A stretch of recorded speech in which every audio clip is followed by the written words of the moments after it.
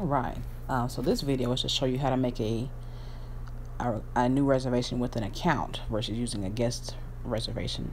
So hit the same orange plus in the bottom right hand corner to start the new reservation.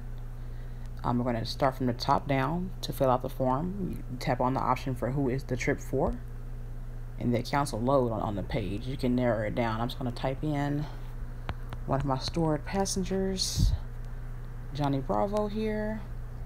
Tap the name there and you'll see the information is pre-populated down below with all the info. Then you proceed and go ahead and filling in your routing information as you see here. Let's go ahead and put an airport in this case. Hit done in the top right hand corner after you finish filling in any appropriate information on this page that you'd like to fill in regarding the flight. And I'm going to go ahead and enter in a drop-off location as well.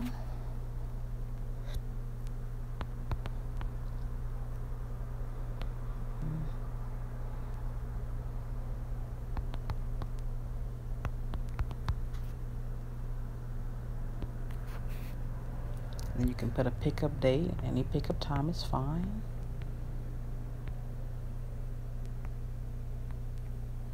If you want to have a duration, you can enter that in this blank as well here for like an hourly trip.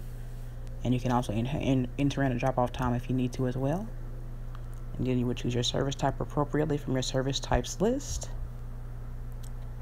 You go ahead and move to your vehicle area to choose your vehicle capacities as you see here. If you have more than one passenger or any other additional information, you can apply it here and hit confirm upon entering.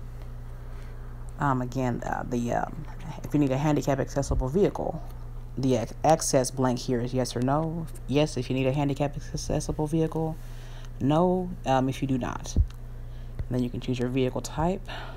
I'm just going to choose a luxury sedan on this example. You can proceed to enter in a promo or choose a promo code if you need to as well from this list here, from the promo code blank, if you want to. At this point, you can either apply a rate table from your rates that you have stored in your system from your list here based on what kind of rates you want to use. You also have the option to add a rate manually if you don't have any rates within your system by hitting the orange edit button here.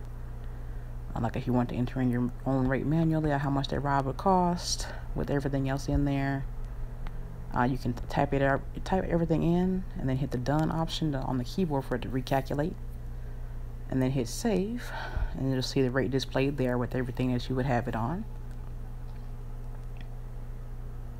And then you'll move to the payment section. You can choose a payment method. I'm going to choose credit card for this example.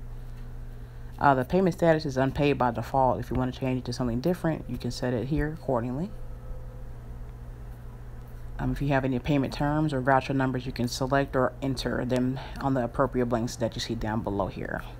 Now I'm going to choose the option to pay with credit card, since I do have a credit card that I want to use on this account. And I'll go ahead and just choose whichever one I want to use appropriately. And once the credit card information is entered in, I'll now have the option to go ahead and just save the reservation, and the account reservation has been made successfully. And that's how you make a reservation with an account.